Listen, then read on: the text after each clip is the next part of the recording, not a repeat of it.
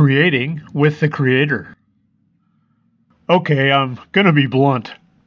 Creation and promotion of the Savior complex is one of, if not the, primary psychological operation of religion. It was designed to surgically remove self-empowerment, relocate source over there somewhere, and codify a set of requirements before judging someone as worthy to receive the attention of said Savior. This is basically institutionalized spiritual blackmail. Do what we say, or the Savior will never save you. When the Savior becomes God, the psyop is complete, as we suffer and writhe in pain and hopelessness visited upon us by a God who deemed us unworthy, or worse, worthy of punishment for not adhering to religious dictates claiming to be divine decrees. Of course, the true reality is that if there is any saving needing to be done, it is us doing it, regardless of appearances and declarations. But the psyop was so convincing, we voluntarily threw away our personal power, and worse, our direct connection to the Creator, believing we weren't good enough to have a wonderful, loving experience of life. The utter cruelty and indignity of this matrix aside, choice remains the backdoor escape from the psyop.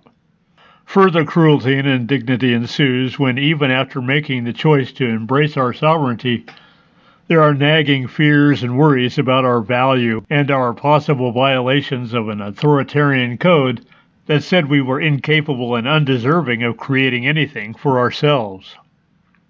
This is where we need to read the headline, "The Creator wants you to be a creator too."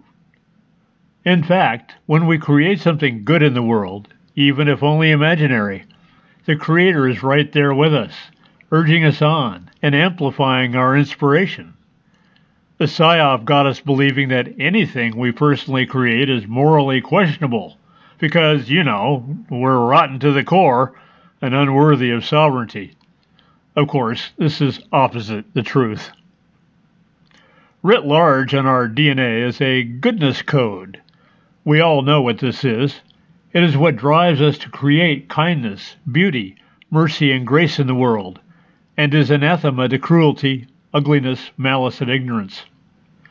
When we act from our goodness code, God is with us, opening possibilities and revealing opportunities for more of the same. Choices to create ill in the world only karmically boomerang back on us as further proof of our unworthiness. So there is a kind of built-in cosmic structure biased in favor of expanding love and nurturing goodness. Choosing to go against this structure only mirrors back our cruelty and darkness that ultimately falls into oblivion under the weight of its own distortions. The colloquial phrase, "God helps those who help themselves," needs the caveat, "do good in the world." And this sums up the human-God relationship. We intend to see good in the world, and Source Creator God reaches through our portal with all the love and universal power necessary to get the job done. It is only the psyop-created fear of failure and self-disempowerment that reduces that portal to a pinhole, injecting doubt, worry, and indecision into what could be something beautiful and good in the world. Bottom line, we project the vision and intention of goodness, and the Creator provides the horsepower to get it done, providing the inspiration, perspective, and love with which we can imbue our actions. And through this divine partnership, restoration of Earth and humanity is certain, as dark damage is repaired, faith is restored, and peace and abundance reign. You have been listening to This Quantum Life by Boyd Martin. Brought to you by the Quantum Health Newsletter from Pure Energy RX. www.pureenergyrx.com.